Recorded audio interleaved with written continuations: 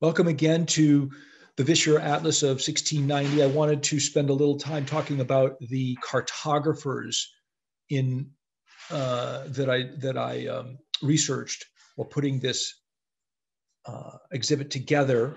The Dutch were one of the world's leading powers in the 17th and 18th centuries, and one of their critical assets was their maps and map makers. And I've highlighted several of them here. You can reach the Google slide document by clicking on this link here, and then you can get to each one of the sort of the backup about each one of these cartographers, but I'll tell you a little bit about each one here. Gerard de Jode published and printed the maps of other cartographers as well as some of his own, including a competing version of Ortelius's famous atlas. The de Jode business lasted for 4 generations. Gerardus Mercator is one of the most famous for his 1569 map with a new projection, which represented sailing courses of a constant bearing as straight lines. Mercator was incredibly studious and learned, but unlike most of the other Dutch cartographers, he rarely traveled. Abraham Ortelius is considered by many to be the founding father of the atlas, for his atlas of 1570, where he used maps from several cartographers and then put them all together into one volume or atlas called Orbis Terrarum, or Theater of the World. Lucas Janszoon Wagener was a sailor for 29 years before becoming a cartographer who made an atlas with nautical charts that were useful for sailors.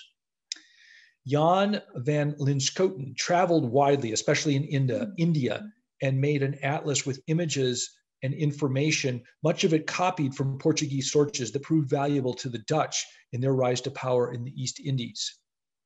Jodocus Hondius was a Flemish cartographer famous for reestablishing the reputation of Mercator. Jan Jansonius was the brother-in-law of the son of Jodocus Hondius. So this is a family affair in many ways. And he carried on and grew the publication of the atlases of Mercator and Hondius. Hendrik Donker was an Amsterdam publisher of nautical charts, which were noted for their usefulness to sailors as well as their artistry, and his maps were filled with lines. Joan Blau is one of the most famous cartographers of all time.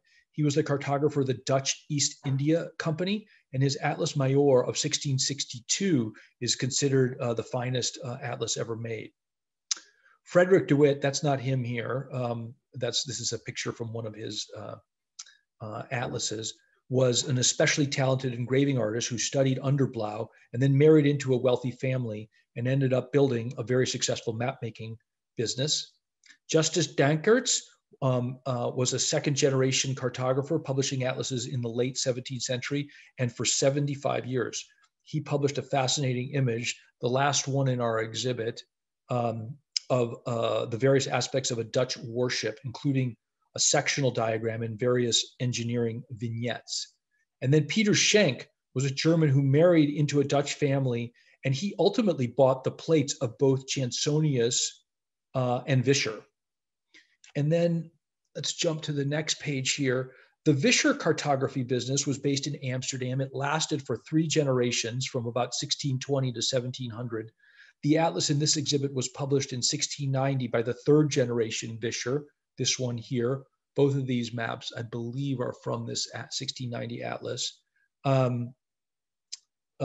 So this atlas was published in 1690 by the 3rd generation, although many of the maps came from atlases published by his father.